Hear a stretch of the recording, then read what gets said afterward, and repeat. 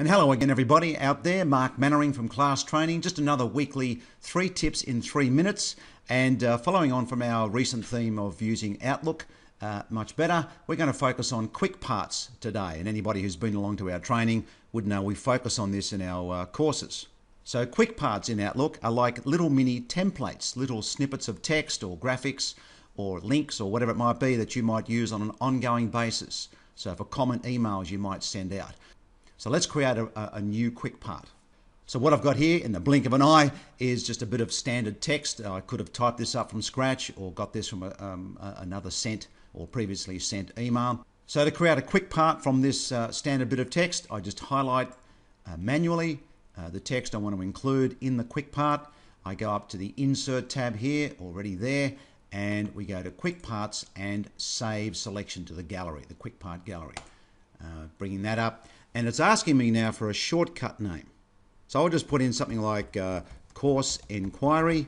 You can't put spaces into the name, and I've put little capital letters there just to make it easier to read. And I click OK. Now that's been saved as a QuickPart. So I'll just escape out of this and cancel it and go back into a brand new email. So there's a brand new email. So when I go to insert that snippet, all I've got to do is click anywhere in the body of the email. I go Insert, over to QuickParts, and there it is listed for me, and I'll click on that and away we go. And I'll just cut and paste all of that into here. It makes it easier to remember what the subject is, and I've got a standard subject for these types of emails going out.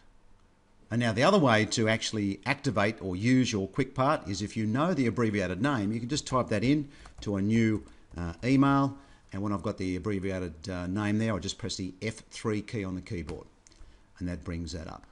And then the last point on all this is if you wanted to manage those QuickParts or delete them if you didn't want them anymore, we just go to the Insert tab here, QuickParts, and we go to any insert that we might have here. We right click and come down to Organize and Delete, and then we can go from there to rename these, delete them, and so on.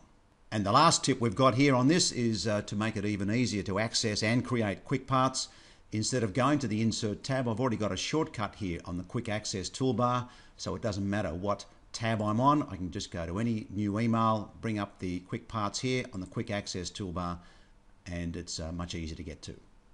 Okay, and we cover a lot more on this in our Outlook training courses, so keep an eye on the website for that. Mark Mannering signing off. We'll see you again soon, and thanks again. Bye.